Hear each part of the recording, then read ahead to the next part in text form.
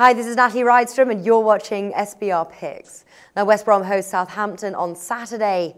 Now, sore from their 2-0 at-home loss playing Liverpool, can the Saints turn things around or will West Brom at home prove a tough opponent? Sports writer and SBR contributor Lee Phelps joins us now to take us through the match. Lee, thank you for being here. Pleasure.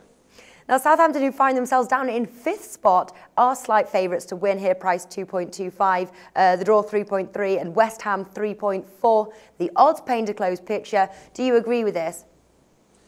Yeah, it's a tricky one, this one, because I think Tony Pulis has actually done a really good job at West Brom. They weren't in desperate trouble. They weren't like they were bottom of the table. They were above the relegation zone, but he's got them going along quite nicely, and they're doing all right at home.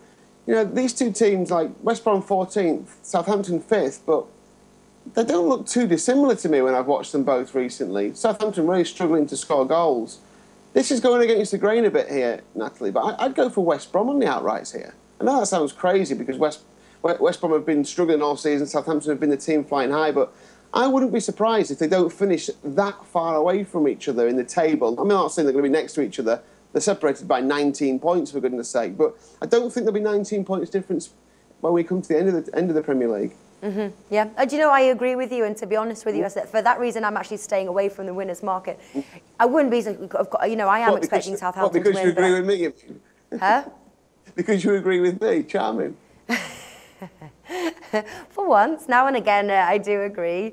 But yeah, they do, they've had a fantastic season, but they do seem to be taking a dip, and I wouldn't be surprised if they failed as well. So for that reason, I'm going to pass the winners' market. But do you think this also points to a low-scoring affair? The under 2.5 goals is priced pretty low, 1.6 at Ladbrokes. Some people would argue that the value has gone on that bet. What do you think? Yeah, it probably has, hasn't it? I mean, I do think it will be low-scoring. I mean, Southampton have really been struggling to score goals. Graziano Pele's early season form seems to have deserted him. They've scored 1 goal in the last 4 games. They've had 65 shots in those 4 games. I mean, there's something drastically wrong when you're having that many shots and only scoring 1 goal. Of those 65, incidentally, 21 were on target. So 1 goal from 21 shots on target in 4 games. They're creating the chances, so you could argue that, well, what if they start to fire those in? What if they do start to find the back of the net? Which is a fair point. I don't think they will, though, because Tony Pulis is a manager who sets his teams up very organised, very disciplined, doesn't want to give too much away. So I think it will be low scoring.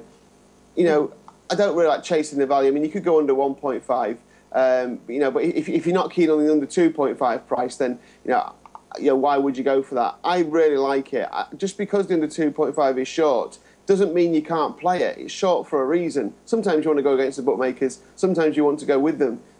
I think they've called this exactly right. The bookmakers are right more often than not, aren't they? So, yeah, unless Pele just suddenly finds his form, then I'm not sure they'll score any more goals than they have been doing Southampton. West Brom, Brown Aday's got 4 in 4. Cedar Berahino's found a little bit of form as well. But you're talking about the Southampton defence being the best in the Premier League, better than Chelsea's. It's the best away defence in the Premier League. So it could be a bit, West Brom drew 0-0 in the last home game. Could see that again here. Yeah. Well, also the bet both teams to score no has a slightly shorter odds there, 1.8 at Ladbrokes. Combine that with the under 2.5 goals, you get 1.91 bet 365. Is that what you're looking at here? Yeah, I mean, I'm just going to play the straight under 1.5 here. I think I just think that I think it could be a 1-0. I think it could be a 1-0 either way, to be honest with you. So I'm going to go for under 1.5 goals here and just look for the 0-0, maybe the 1-0 either way. Anyone who wants a risky bet, I'd go 1-0 West Brom here. That is a risky bet. So would you say that's the best play, Lee? Under 1.5 goals, 2.75 William Hill. Is that the top tip for betting this match? Yeah, that's what I'd be going for. Like I say, the lack of goals from Southampton, the fact that West Brom have been very tight defensively at home, and you got this brilliant Southampton defence. All they know is defence, Southampton, without the goal. So I think that's a good bet. I mean, anyone who doesn't quite want to go that far, I think the under 2.5 is a very nice bet this weekend. Well, it's going to be an interesting match. Can Southampton pick themselves up? Let's see what's going to happen. Lee Phelps, thank you for joining us today. Pleasure.